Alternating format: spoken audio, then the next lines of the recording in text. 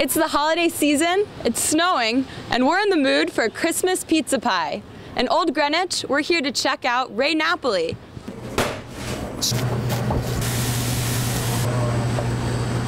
Today what we're going to learn to do is we're going to make the Palermitana style. You've heard of pizza napolitana? Well, this is pizza that's famous in Palermo, Italy. It's a Christmas pizza. It's called Sfincione alla San Giovanni. The dough that we're using is a dough that is made in an old Italian style. It's called the biga method. You want to extend the dough with your fingers, press it down a little bit. Okay. The next ingredient for your Palermitana Christmas pizza is anchovies, and canned anchovies is fine. Have them packed in olive oil is the way that I like to enjoy it. So it's just very simple. You're just ripping these in half and you're pressing them into the dough a little bit. A nice aged cacio cavallo cheese. So now this 3-time fermented Palermitano pizza is going to go in for the first half of the bake. We're going to cook this only until it turns color.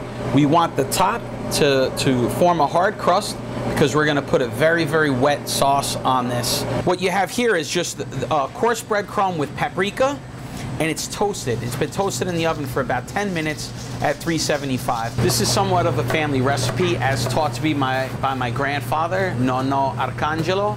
Now we're making the sauce component for the Sfincione.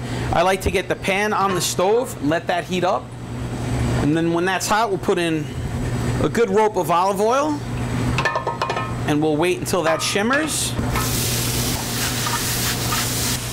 The tomato paste helps to thicken the sauce. It gives it a very, very deep tomato flavor, and it also adds texture and color. The next step after that is we'll put it inside of a food mill or food processor that you could use at home to make it more sauce-like. So we're in the home stretch. We have our final 3 components. This is the Sfincione sauce. This is that onion and caper mixture. You can see the rich red color of it. It's absolutely delicious, trust me. We have oil-cured olives, Sicilian oil-cured olives. They're a little briny and they're a little pungent, but it's a great complement that goes with this sweet sauce. And lastly, we have the breadcrumb topping that adds definitely texture, flavor, and a little crispiness to it. You'll come home and you'll find this beautiful Christmas pizza that your mom has been making, and it's something that's just very, very heartwarming, and it just makes you think of home. It makes me think of my roots and my Italian roots and being with my grandparents. Back in the oven for another 10 minutes, I'm guessing, until the crust is golden brown.